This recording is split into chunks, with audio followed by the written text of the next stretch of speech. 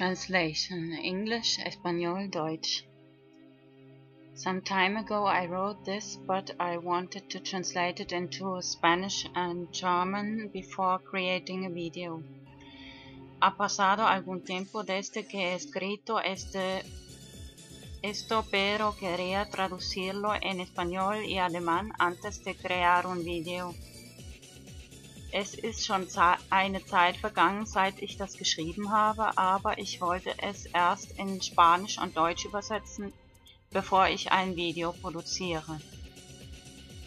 I'm pretty sure I'm not the only one to have these feelings, and I wish I'd always find the right words to express myself. Estoy bastante segura que no soy la única de tener estos sentimientos y desearía que encontrara siempre las palabras adecuadas para expressarme.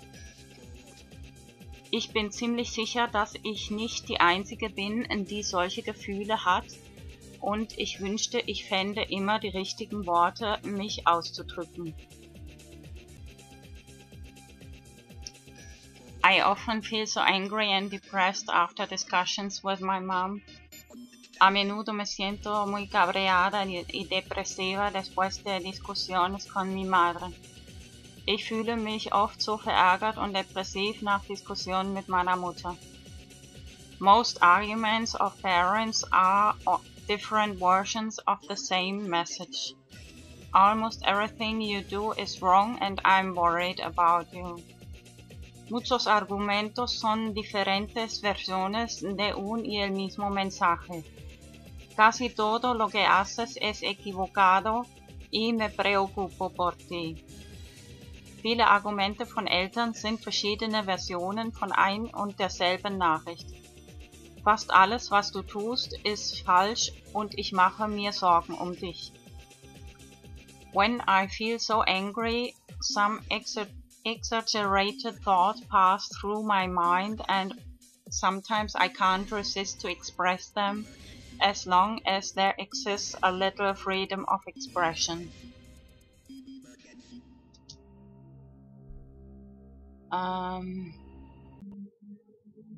just wanted to correct this, but if I touch this space, it makes pause of the recording. Just repeat the last half sentence, express them as long as there exists a little freedom of expression. Cuanto me siento tan cabreada, algunos pensamientos exagerados me pasan por la cabeza y no puedo resistir de expresarlas, mientras que quede un poco de libertad de expresión. Wenn ich so verärgert bin, gehen mir manche übertriebenen Gedanken durch den Kopf und ich kann nicht widerstehen, sie auszudrücken, solange etwas Meinungsfreiheit besteht. Normally you have to do the obligatory tasks first and later all the rest, isn't it? Normalmente hay que hacer las tareas obligatorias primero y después todo lo demás, ¿verdad? Normalerweise sollte man die obligatorischen Aufgaben zuerst erledigen und danach alles andere, nicht wahr? So, there are two obligatory things in life you have to do. Pay tax and to die. Sarcasmo. Así que hay dos tareas obligatorias en la vida que hay que hacer: pagar impuestos y morir. Sarcasmo. No sé. I don't know if I copy this and paste this in Microsoft Word. Many words like this end up. Actually, I wrote this separate, but this is, if I copy and paste, I don't know, it ends up wrong. But if I want to correct it while I record it, it will stop the recording. So, sorry about that. Also, es gibt im Leben zwei obligatorische Dinge, die man tun muss: Steuern bezahlen und sterben. Sarkasmus. There again, I'm sure I wrote this separate. Estoy segura que he escrito esto separado. Ich bin sicher, dass ich das auseinandergeschrieben habe, aber wenn ich das kopiere und klebe in Microsoft, dann geht das zusammen. So, sorry about it. Perdone por eso, pero no sé por qué pasa eso. Siempre hay algo que cabrearse. There's always something you get angry about. Es ist immer irgendwas, was man sich ärgern kann. Pay tax to finance both sides of the wars. Create disorder and this way justify to establish new world order. Pagar impuestos para financiar los dos lados de las guerras. Crear desorden y de esta manera justificar el nuevo orden mundial. Steuern bezahlen, beide Seiten der Kriege zu finanzieren, Unordnung schaffen und auf diese Weise die neue Weltordnung rechtfertigen. And to finance these annoying trials to accuse the taxpayer of infringements of absurd and evil intellectual property law.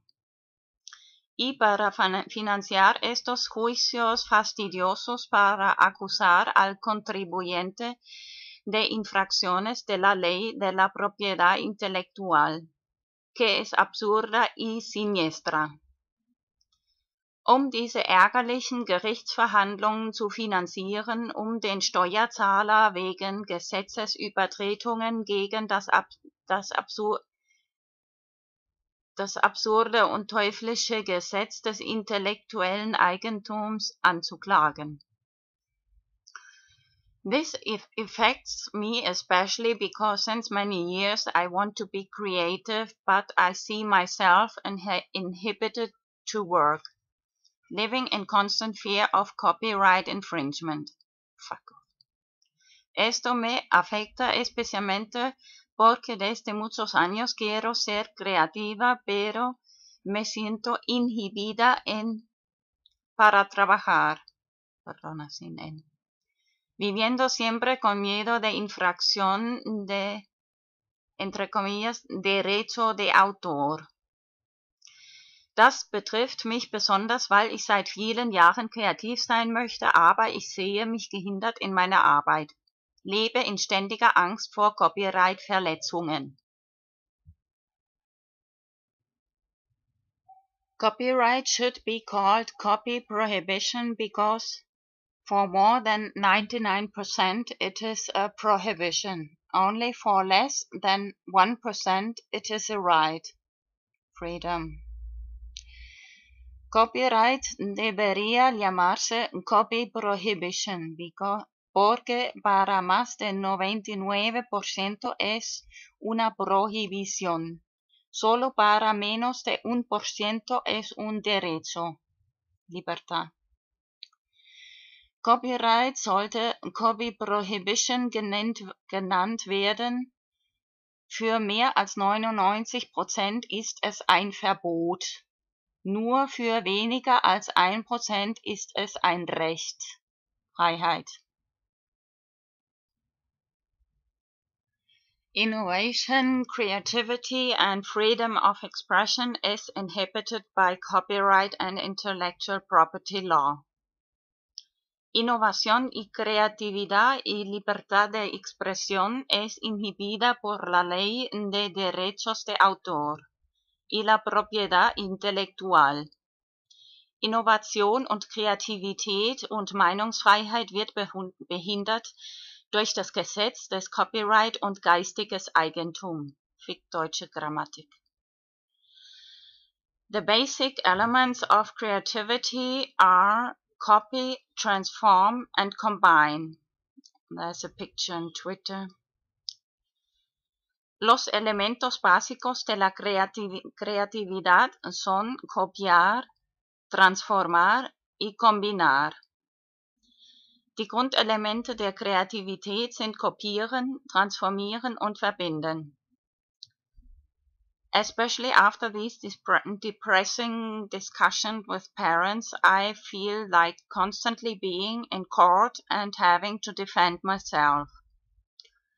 Especialmente después de estas discusiones deprimente con padres, me siento como estuviera siempre en un juicio con la obligación de defenderme.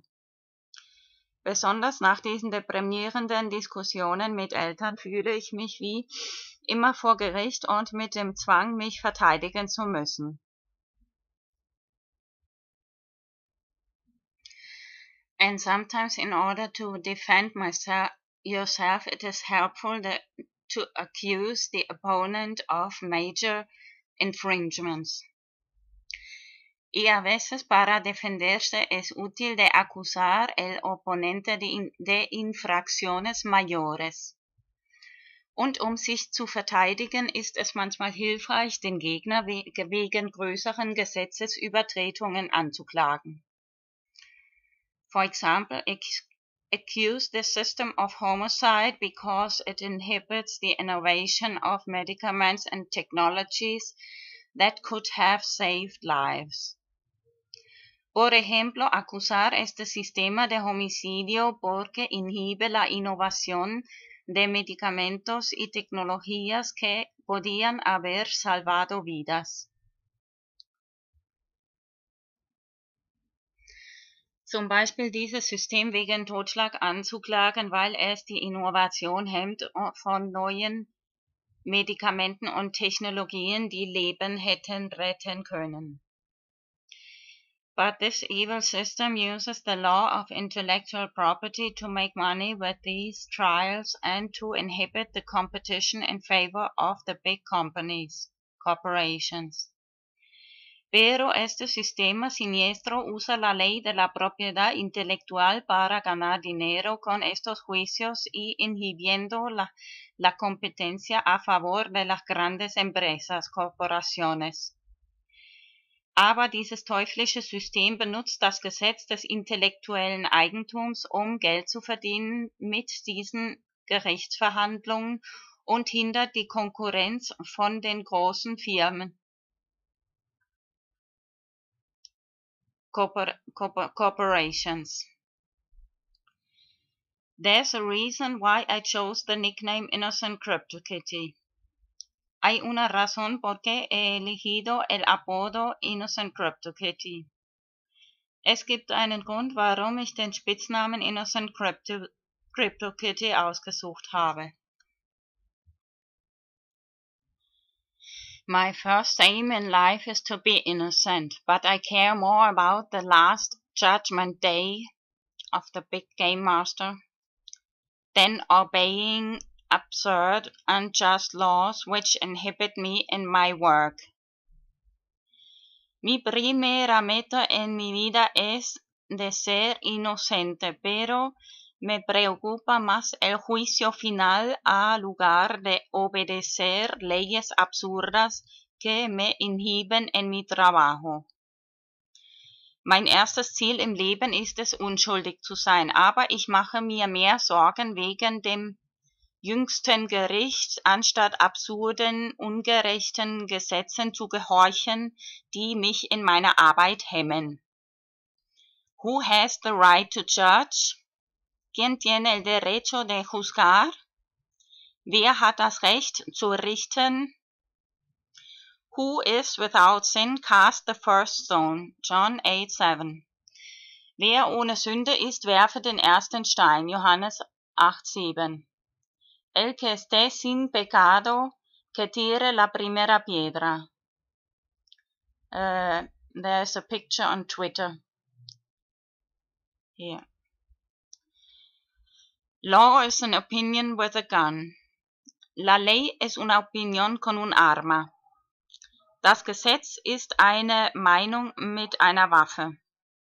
Here's another picture on Twitter from Stefan Molyneux. How is a mute person supposed to practice his or her freedom of speech as they can't speak? ¿Cómo debería una persona muda ejercer su libertad de expresión como no puede hablar? Wie soll eine stumme Person ihre Meinungsfreiheit ausüben, da sie nicht sprechen kann?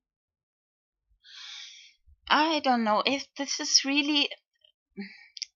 I shouldn't have pasted this here in Microsoft Word because it creates mixed mistakes. I really didn't write it this way, I didn't write it that way, many words I didn't write together. Debería haber no pegarlo aquí en Microsoft Word, leerlo directamente de Google Plus o de Facebook, porque crea un montón de errores aquí, porque this Microsoft Word has an automatic corrector of orthography, but it is one language, and if I write it in another language, then it changed, and this is really annoying. I can't use this fucking Microsoft.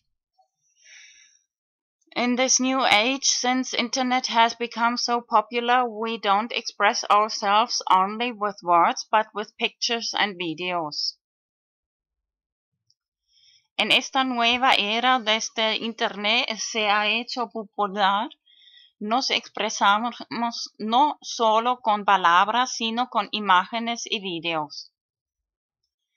In diesem neuen Zeitalter, seit das Internet so berühmt geworden ist, drücken wir uns nicht nur mit Worten, sondern mit Bildern und Videos aus. A picture says more than 1,000 words. But we are prohibited to copy, which is not stealing. Una imagen dice más que 1,000 palabras, pero es prohibido de copiar, lo que no es robar. Ein Bild sagt mehr als 1,000 Worte, aber es ist uns verboten zu kopieren. Das ist nicht Diebstahl. The basic elements of creativity is copy, transform, and combine. Sorry for repeating, but it's very important. Here's the picture of Twitter. Los elementos básicos de la creatividad son copiar, transformar y combinar. Die Grundelemente der Kreativität sind kopieren, transformieren und verbinden. We have to transform a picture so much that it would take an eternity to debate in court if we got illegal inspiration by the supposed original picture. Absurdity. Wir müssen das Bild so sehr verändern, dass man eine Ewigkeit vor Gericht debattieren müsste, ob man illegale Inspiration von dem originalen Bild geschöpft hat. Absurdität. We are supposed to reinvent the wheel each time we want to drive the car. You can find this text on Google+. Here's the link.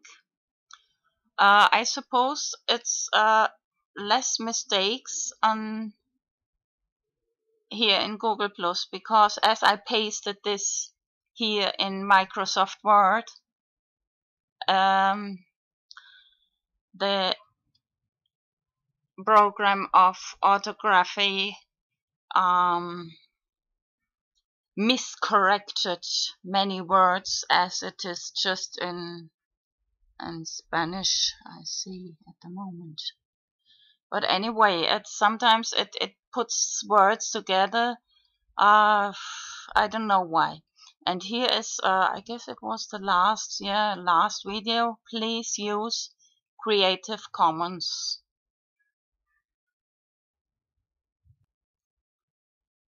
If you like liberty, please use Creative Commons.